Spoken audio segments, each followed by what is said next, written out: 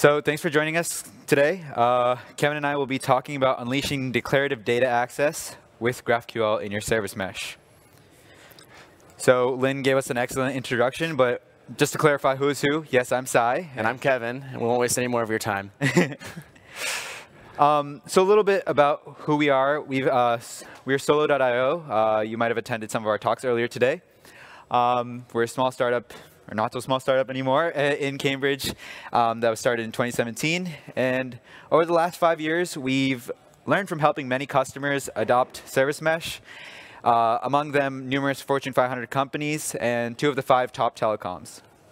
Speaking of telecom companies, now that you know who we are, Kevin, do you mind introducing us to the audience? Sure, yes. So you, the audience today, are Wayne Telecom, a telecom company based in Gotham City. You're the largest provider in Gotham City and require highly available, low latency communication with services from your web clients. So stick with us as we lead you on our journey to spend less of your billions on cloud infrastructure and wasted developer time and revolutionize your communication stack. Trust me, it's going to be fun. So where do we stand today? We're hemorrhaging money, plain and simple. So we've got a mobile app. Our users are reporting slow loading times. Our developer teams are understaffed, and front-end teams are experiencing friction working with back-end teams. Let's take a look at a couple potential solutions. So just a concrete example here. This is going to be our REST API, a sample page from our billing application. This page loads in all the phone plans for the current user that they're paying for.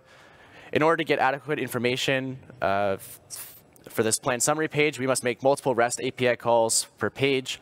Your backends are microservices split off into various business groups, and so making multiple calls to microservices and aggregating it in the backend is required to get all the data required for our mobile app. And so note that we've got the user ID plan, and some of those user IDs and plan IDs are used in other API calls. A lot of this won't be new, but just to highlight and make sure we're on the same page, one of the problems we're seeing slow loading times, we can have request waterfalls. And so the problem here is that we make a REST API call. We need to wait for that response on the client before we remake that request on the back end. Geographically, our origin server might be in the West Coast, and on the right coast, or sorry, the Eastern Hemisphere, we might have our mobile app. And so, it takes 50 milliseconds to traverse the world. We take the response and we do it again. We've just doubled how long it takes to make our API call. So BFF, this is a paradigm I'm sure many of us here are already familiar with, but one of the potential solutions here is to develop a backend for front end. We could solve some of our latency issues by just putting an intermediary service in front of our backend microservices that's responsible for aggregating those results. And so we send one single request, one specified for each client. So our mobile app might have one backend for front end, and our desktop app might have a different backend for front end. Both of those services will then go ahead and actually make requests within the origin servers in your network and then send it all back. Thus, we only pay the cost of traversing the world once, 45 milliseconds rather than twice. Just for a more complete picture here, we often have a CDN or load balancer. Also, we're trying to optimize our speed here.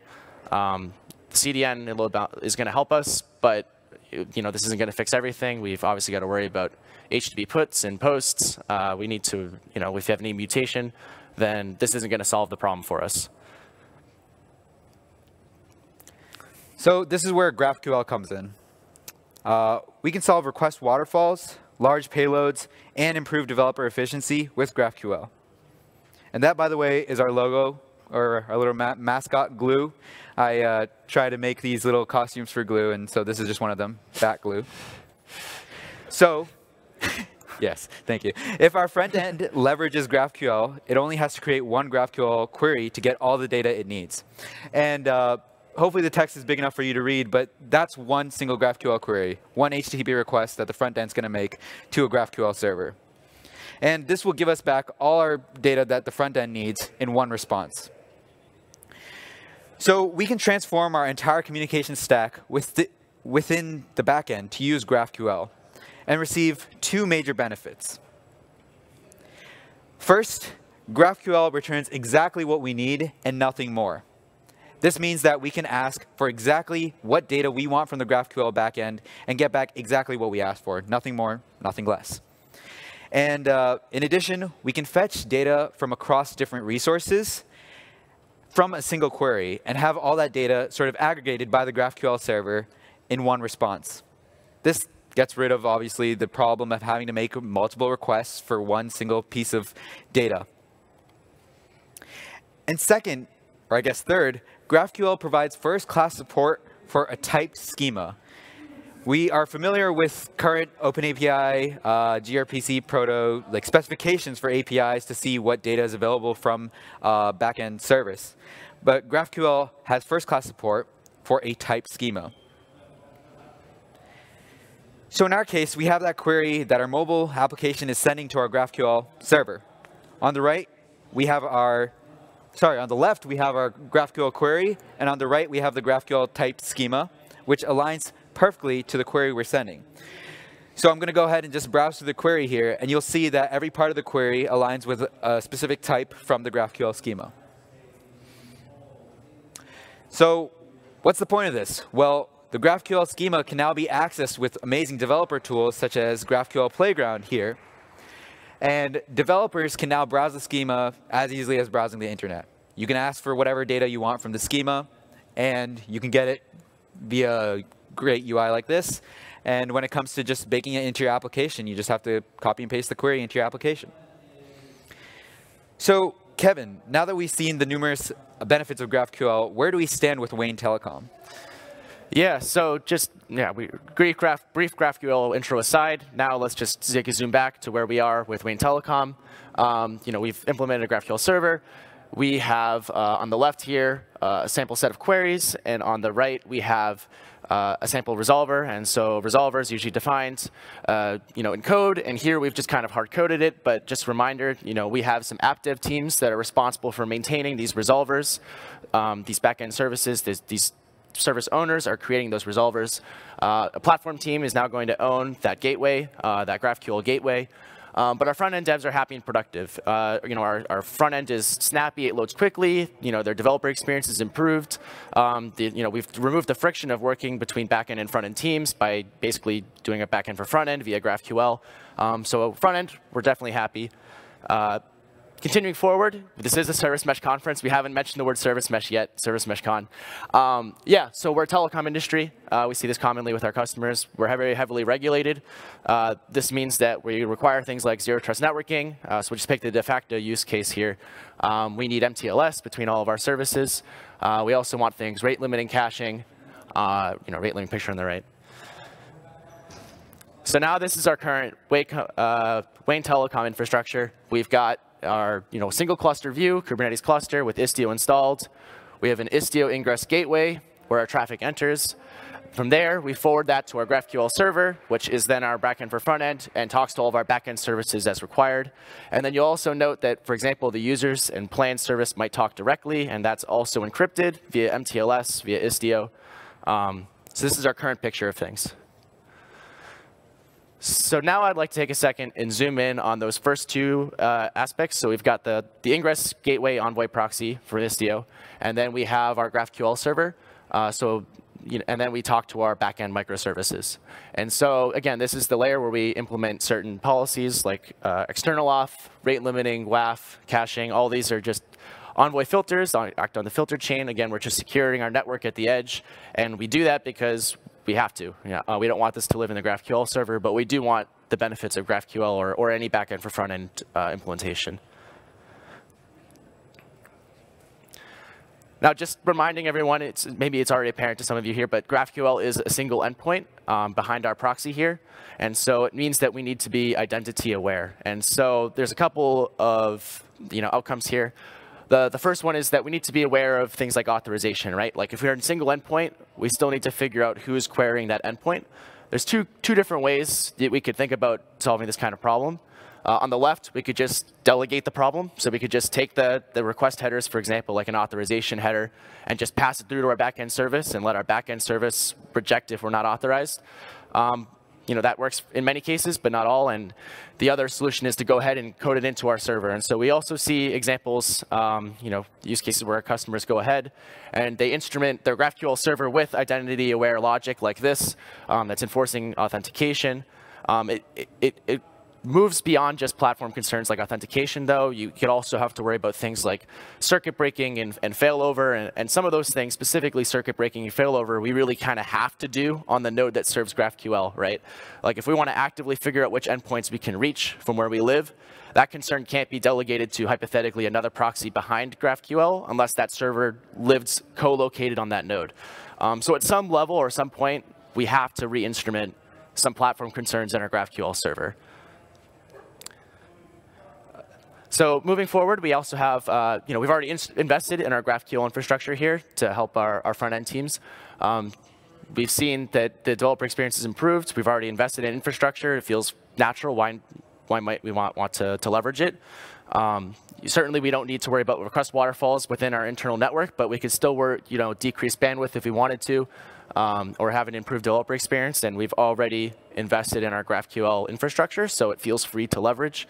So you see here, the user service might or could just talk to the GraphQL gateway and then make requests that get served. Not that you have to, but it's just an option. So just a quick checkpoint of where we're at right now with Wayne Telecom. We've solved a bunch of problems, created a couple as well. So far, we've increased front-end dev efficiency. We've reduced overfetching. We've naturally implemented a backend for front-end. We've got Istio to enforce zero-trust networking. And we've gotten rid of crime in Gotham City. But also we've created a couple more problems. Our platform team has to maintain a new GraphQL gateway. Each app developer team that wants to support this GraphQL gateway has to implement and maintain their own set of resolvers. They have to instrument some platform concerns into those resolvers to ensure that we have reliable service. That's pretty much the summary. So yeah, we've gone ahead and solved a bunch of problems. We've made our front-end developers happy. But there's a bunch of other problems. The Joker is still at large. And most importantly, the back-end team is unhappy. So there must be a better way to solve for our back-end team as well as our front-end team. So this is our current architecture. And we see that the network proxy, is a separate deployment, a separate pod than our GraphQL server. And of course, this means that we have to manage 2 different deployments. Different teams must manage different pods. But what if we went ahead and merged those 2? You might have seen this coming, given that this was in Edith's slide earlier. But now we're proposing a new model. Proxy is a GraphQL server. So essentially, we're merging the responsibilities of the platform and the application networking team into a single component. So here's a quick summary of the benefits. First, it completely eliminates the developmental and operational expense of maintaining a separate application deployment for your GraphQL server. There's no additional network hop between the proxy and the GraphQL server, because now the GraphQL server is just in memory in the proxy. And the GraphQL capabilities are based on declarative configuration, which you now use to manage Istio Envoy, just like the rest of your cloud-native infrastructure. So this means it's fully compatible with CI/CD workflows and GitOps. So we can also go ahead and leverage the existing capabilities that Solo has provided within Envoy. So there's no need to integrate with third-party libraries to create resolvers or GraphQL-specific policies. Now, we've mentioned these policies multiple times. WAF, Web Application Firewall, caching, external auth, and rate limiting. And now that's all built into your proxy with GraphQL. So those are a couple of the benefits. But you might have noticed that we secretly converted these existing services to GraphQL without doing anything. It's not magic, though. It seems like magic, but it's not. Each of these services exposes a specification. For example, REST exposes OpenAPI, gRPC exposes protobufs via reflection, and SOAP exposes WSDL. So we can use each of these specifications to transform those specs into GraphQL schemas automatically. I'm going to go back a slide because I missed one point. There is an existing library which does this that's completely open source in JavaScript called GraphQL Mesh. And the folks over at the Guild have implemented that, and it's a great project. However, now that we're baking the GraphQL server into the proxy, why not also bake this logic into the proxy as well, this discovery logic? By putting a sidecar containing this discovery and translation logic next to each service, we're able to transform incoming GraphQL requests to the requests that each application understands in its own protocol. Effectively, we've now converted all of our services into GraphQL services by just including them in the mesh. So we're going to zoom out a little bit, and we're going to go back to the GraphQL, the backend for frontend example. So the sidecar and gateway model opens up a bunch of new possibilities, and one of them is for a more efficient backend for frontend architecture. So we can see we have 3 backend for frontends here, but these are actually virtual backend for frontends. They live within the proxy on different routes. So they're just one deployment, still only one thing that you have to manage. And each of these can request different services, make GraphQL requests to each of those services, and do their own application logic. Yep. So not only is this more resource efficient, but it's also going to be easier for us to use as a maintainer of our GraphQL platform and gateway here. And so what we've got pictured here is some Istio declarative configuration. Again, going back to Service Mesh Con. Well, Envoy is the Service Mesh proxy for Istio. We get to leverage the fact that it's built in Istio to do things that we couldn't do before. And so, for example, completely for free, on the left here, you'll see a typical YAML. This YAML itself, it's not particularly interesting. But the interesting part is that it's the circuit breaking config that you might have already applied to certain destinations in your cluster. Because we've built a GraphQL server in Envoy and C++ on the filter chain, and we reuse Envoy's cluster routing, routing implementation, then we get the circuit breaking knowledge aware for free. So if certain clusters are already unhealthy, Envoy's already aware, we're already rerouting them, no user configuration or intelligence in your GraphQL server required. Further, we can extend this to things that are still easier than they used to be, but not completely free. On the right, we might have a sample authorization policy. You can apply, authorization to certain external auth on certain destinations going towards the back end. Because, again, this is built in Envoy, we could build an internal listener to ourselves, and then we could rerun that authentication logic without traversing the network stack, without going down and out, all in user space, and just forward it along. We can do that more effectively or quickly than we could before with a separate deployment. Again, so we're just back to our original solution. We have our old programmatic configuration for resolvers. This is, again, we're instrumenting platform concerns into our resolver. In this case, authentication. But it's not just limited to authentication. I'm sure some of you have written GraphQL resolvers before yourself. If you've done that, you've also used JavaScript libraries, I'm sure, like data loader to handle batching and caching. Those kinds of things all end up in your resolvers and make them perhaps verbose, complex, and ideally you want them thin, but unnecessarily these concerns creep in. I'd like to compare this to what we have today, what we'd like to propose for our GraphQL configuration. Our resolver here config is entirely declarative. So you can see on the bottom, we have our schema definition. I hope it's big enough. You have your GraphQL query, and then the information behind that query, and a custom directive. Note the @resolve with a name, query, plans. And then we have an executable schema, which defines how to actually resolve that field. So we're saying we have a query to get plans, and if we want to resolve it, we make a REST request with that header, with that path, to that destination. It's like a custom string interpolation language that we had come up with, but you could imagine, in that args, for example, is grabbing from the GraphQL arguments. If you're familiar with running the GraphQL resolver, you could also grab from the parent object or other primitives that you're used to seeing. So you can get dynamic information at runtime as part of your GraphQL resolution. But the important part is that it's declarative and it's very simple, and we haven't instrumented a ton of platform concerns into our resolver configuration. So now I would just go ahead and put it all together. Again, on the top right, you'll see the YAML that we just looked at. This YAML could have been generated per service. So rather than being defined by a user, we can discover and create this from the backend service that fronted it from the WSTL or the Open API or the Swagger. We can generate this using logic very similar to the GraphQL mesh and provide that via the control plane, Istio service, what have you. And the bottom, we just have another one of those.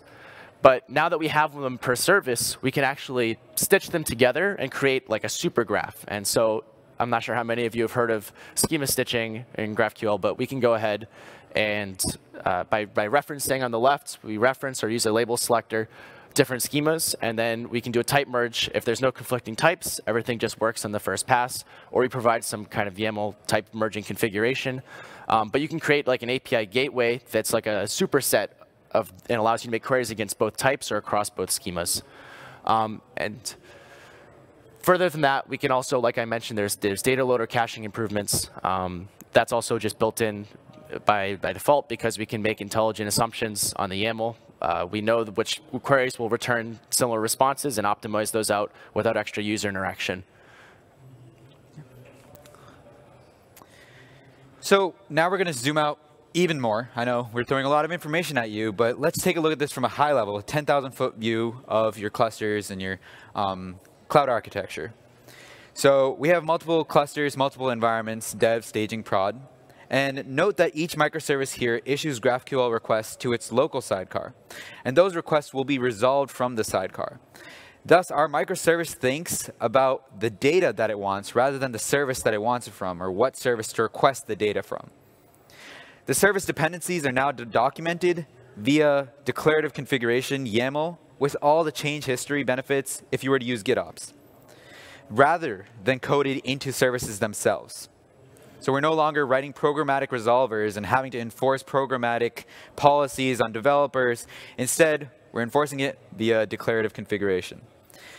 And also, we no longer have to scale up the GraphQL gateway to enable more mesh services to leverage GraphQL. If this is all controlled by GitOps, we can promote changes from dev to staging to prod environments easily. So just going to overview the benefits we've seen from using GraphQL in the service mesh. The biggest selling point is obviously developer efficiency, particularly in the service-to-service request flow. By merging the proxy and GraphQL server together, as well as including GraphQL in your sidecar for your service mesh from the get-go, there are less deployments to manage and fewer points of failure in your GraphQL system. Putting GraphQL directly into the gateway or sidecar proxy also reduces an additional network hop. We've gone over the declarative configuration and all the GitOps benefits, as well as the benefits of just using declarative configuration in general. And you get the GraphQL type safety that comes with using GraphQL as opposed to a lot of different specifications and protocols like REST. And resolvers are simple to define in the declarative configuration and reason about. So most platform concerns have been moved back to the proxy, and the resolver is purely focused on fetching data and accessing data for schema, field, and type relationships. So also in the interest of time of the demo, I'm going to go quickly, but this chart should look very familiar. Again, we've resolved all the concerns from the first half of the presentation. We've certainly, if not solved, made a lot easier the concerns that we had created by automating a lot of the required processes on the new platform and backend teams, by discovering those schemas, by allowing you to merge them together with a stitch schema, and doing most of that automatically, almost via the click of a button. If you have OpenAPI, WSDL, or Swagger exposed, we've made all those problems to be created also solved. Awesome. So it's demo time. Let's see how kind the demo gods are to us today. Yep. Yeah, we have. So, OK, let's bring the terminal to the left. To the left. Why is it not working? Does that work? Can you see the screen there? No. 1 second. How do I mirror? Why don't you go to the left and like minimize it? Let's bring this desktop over. Does that work? Why is it not working?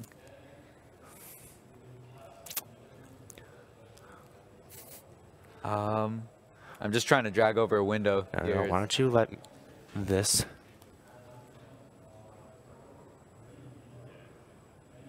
I cannot click this. Okay. Yeah. Now you should be able to drag it over. Let's Yeah. see. Ah. Perfect. Yeah. OK, so I'm going to be typing like this. Well, we'll see how fast I can type. So in our cluster, we have 3 services: the products, reviews, and users service, services which are gRPC services. And each of these expose reflection, a reflection endpoint. So we can use gRPC curl to, which is a tool to essentially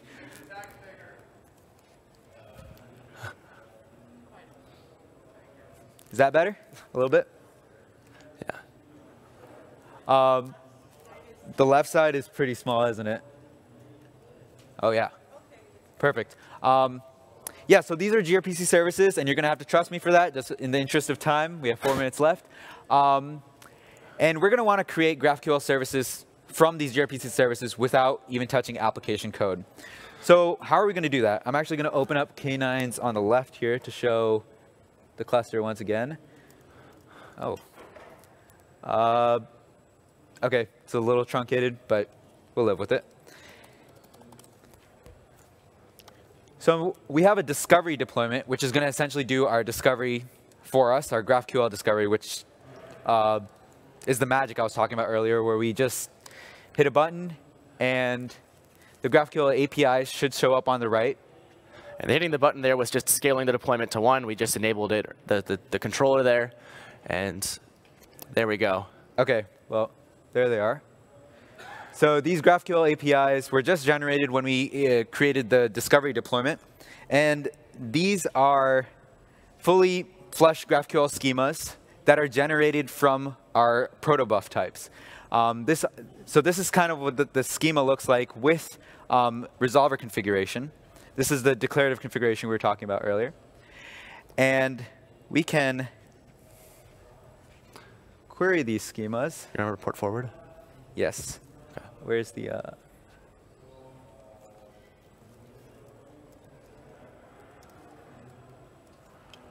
I'm going to go ahead and port forward the gateway proxy that's doing the GraphQL logic.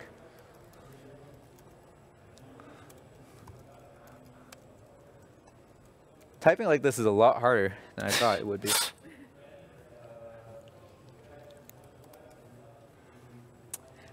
OK. Well, there it is. So here's a query that we can issue to the user service, which gives us information about the user. And we can see that we're creating a GraphQL query, which gets translated into a gRPC call. And we get back a gRPC response, which once again, we're translating to a GraphQL response. And this, none of the application developers are really doing this. This is all happening in the GraphQL gateway. And we can also do the same thing with our product service, where we're issuing a GraphQL query, getting a GraphQL response. And once again, I wanted to emphasize the fact that we're not changing any application code here. We are doing translation in the gateway. That's translating our GraphQL request to gRPC, and once again, response back to GraphQL. So now we want to stitch these 2 services together, our user service and our product service. You'll notice that the product service exposes the seller field with a username, but we might want more information about the seller, like their first name, their last name, what country they live in. But this schema doesn't expose that. If it did, you would see it in the autocomplete. So instead, we've now created a GraphQL stitch schema. I'll try and zoom in a little more there so you can see the endpoint is a little bit different. Essentially, we're serving a different endpoint. We're serving a stitched GraphQL schema. And what we can do now is we can actually query across schemas by stitching them together. And so we've now created a query that queries the products service as well as the user service. And something really interesting that we can do here is now, if you remember, the product service only gave us information about the username. Well, we can also query the product service for the first name, which comes from the user service, as well as the last name. Anything that the user service exposes can now be accessed from the product service. And this is the magic of schema stitching. So yeah, that's basically the demo. Let's get back to the slides.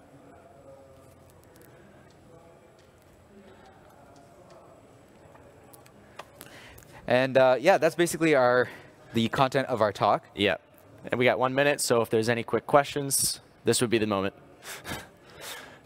Great Yeah, job. Love the live demo. Let's give them a round of applause.